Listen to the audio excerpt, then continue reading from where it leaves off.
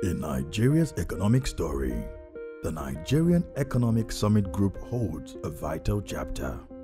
Standing on the shoulders of the founding fathers and the giants who paved the way, we are the NESG, and all we do is serve in the national interest. Over the last 2 decades of the NESG, a new crop of engaged participants paying to serve ushered in a new era. In 2014, following the exit of former NESG Director General Frank Nweke Jr., the board of the NESG was faced with the challenge of finding a new successor to lead the group. After a prolonged search, one board member, Joseph Olaoye Jayola, stepped up to take the role of interim Director General. Indeed, when we started Kainos Edge Consulting, which we started in 2014, Joda was supposed to be part of this endeavor. And then, just as we were getting ready to launch, our Egmont, Mr. Folusha Phillips, FOP, reached out and said Frank Nweke Jr. was leaving, and that, well, he had looked up and down and he would like us to release Joda to NESG. As you can imagine, all our startup plans had a governance practice as part of the business, and he was going to lead it. But what I took away from that episode is the way he went about prioritizing Nigeria. I was there for about 5 years, I think, from 2009 to 2014 when I stepped away at the time. And I do recall that there was the challenge of finding a successor. He very kindly agreed to step in acting capacity. I remember I was on that committee to search for a CEO at that time to take over from the then Director General, who had left and we hadn't found a replacement. He actually sacrificed going to go start a partnership business for taking on the leadership position as the CEO of the NESG, which shows a firm commitment to the advancement of the course of the Nigerian economy. We were like, where are we going to get a CEO from? And he volunteered that, okay, he will step in as interim CEO for 3 to 6 months. And 3 to 6 months, we realized that he knows what we need to do. And so we asked him to stay on. As the new CEO took charge, he embarked on a transformative journey. JOJ's leadership breathed new life into NESG. As acting chief executive, he had asked me to come in and look at a report that was created by McKinsey. The McKinsey report ranked NESG across its 4 key roles: dialogue partner, intervener, watchdog, and connector, and noted that except for dialogue partner, the impact of the NESG was like about 5% in the other 3 areas. And Mr. Joda basically said to me, in his time he was going to be here at the NESG, he wanted to scale the impact and influence of the NESG in those other 3 areas. What people don't recognize today as the NESG Secretariat, which is basically scores of experts and professionals across different departments and thematic lines, did not exist even in 2015. Mr. Joda basically said that the recommendations from the report, alongside a global benchmarking we had done on think tanks, should form the basis of setting the agenda for where the Secretariat should go on the NESG organization. So in that sense, Mr. Joda was someone that had an extraordinary amount of ambition for the organization. We spoke about making NESG administratively feasible, financially sustainable, operationally efficient.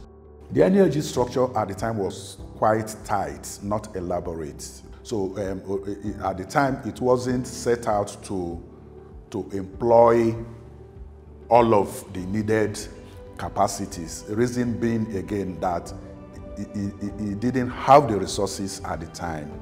Before Laoye Jayola, there was nothing like NESG's Abuja office. It used to be one-room office space. That was how it operated. Lai Jayola, on assumption of office, came into NESG to set certain standards befitting a corporate body. The whole experience of leading the NESG as the CEO is a very critical nation-building work. And for the fact that he had been committed to the NESG in different fields and different positions as a volunteer, and then got to the board of the NESG, continued to be dedicated and passionate about the work, and then eventually become the CEO of the NESG. I knew what NESG was before CEO. Worked here for a couple of years before he came in as CEO.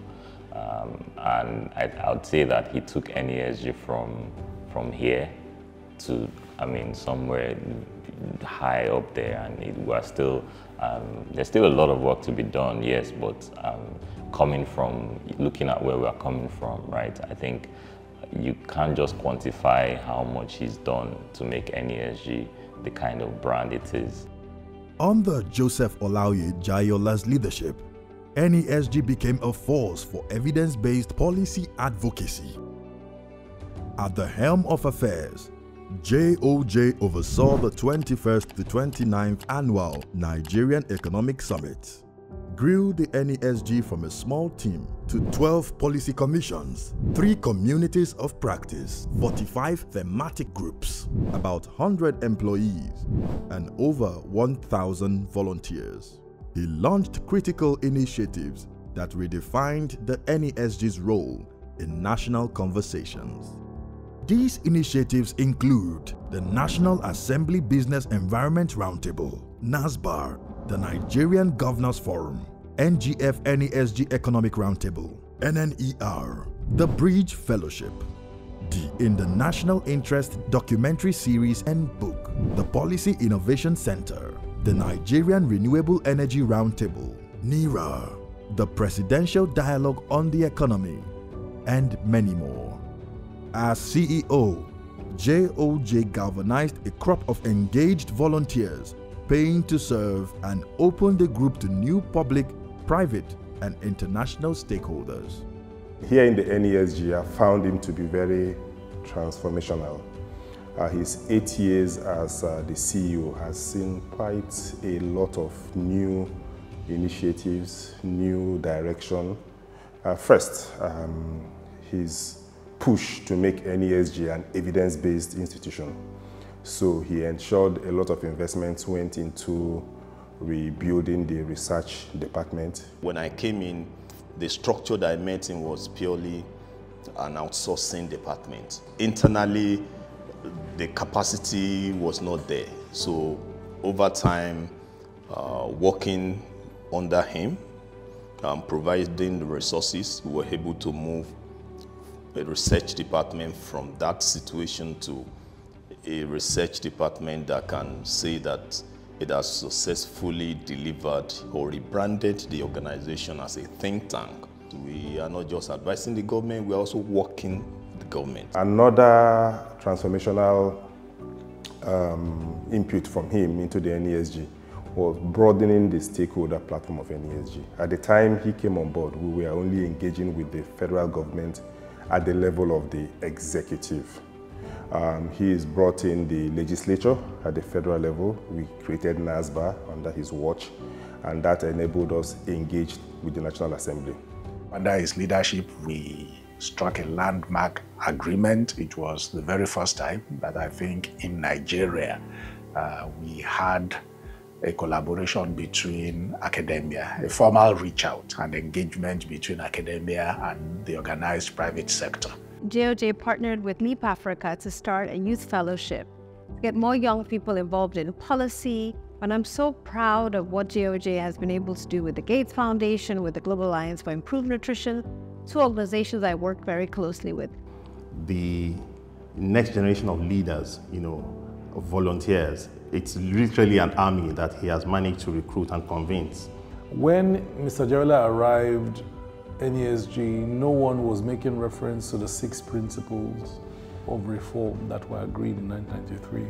So one of the things he wanted to do was he wanted to make the original 6 principles of economic reform that the private sector and government agreed on in 1993 more prominent in terms of national ideology and national economic policy discussions. And so Mr. Joda was also in that way a repairer of, core principles of reforms. The other thing was our digital presence was almost non-existent. And so he envisaged building a communications team and culture that was a bit more responsive to citizen content. I noticed that none of the NESG history artifacts were digital. And so we started this process of digitizing all the NESG historic records. Behind the titles and accolades is a man whose leadership style has left an indelible mark on those fortunate enough to collaborate with him. We shared a lot of sleepless nights working in NESG. We shared a lot of experiences when I was on the board of Kakawa Discount House. And we shared many experiences when I became chairman of the NESG and he was the chief executive.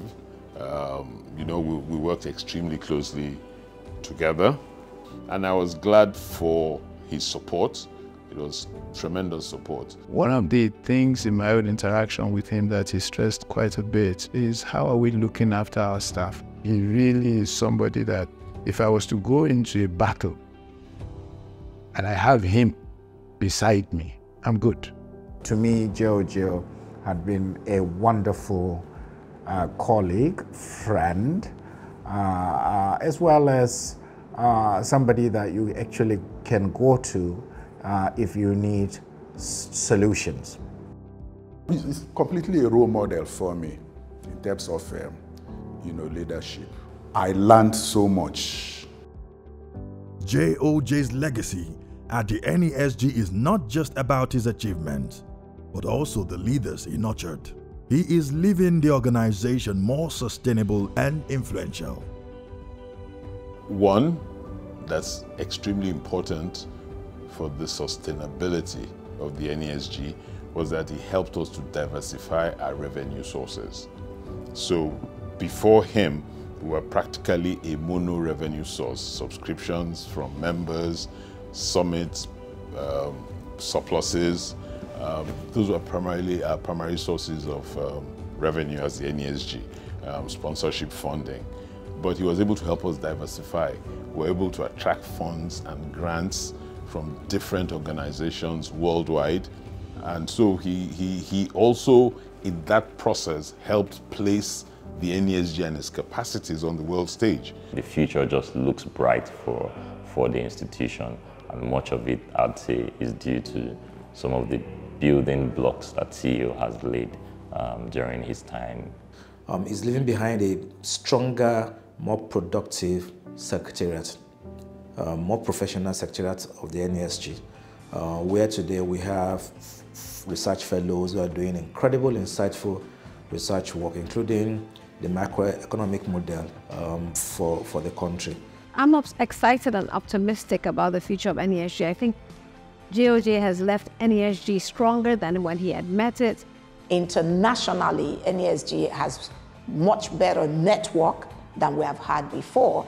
On behalf of the United Nations Global Compact and the UN Global Compact Network Nigeria, I have the honor of extending our heartfelt gratitude and congratulations to you. The success of the first Gender and Inclusion Summit will not be complete without your backbone support, sir, and we're truly grateful for everything that you have done and continue to do. Thank you for being the exceptional leader that you are. May your future endeavors be as bright and fulfilling as you've made our time here at the NESG. Thank you, CEO. Thank you for the opportunity to work here with the NESG. It's given me, an opportunity to see Nigeria differently and see how passionate people are, in working in the national interest. Those who succeed him in leading the NESG going forward, I think he has left some very deep footprints And my hope is that the trajectory of those footprints continue to be forward-going. The vision continues with the new leader, ensuring NESG's values endure. JOJ's legacy extends far beyond NESG's walls, shaping a brighter future for Nigeria. Thank you, CEO. Whatever he does next, we know from his track record that it will be in the national interest.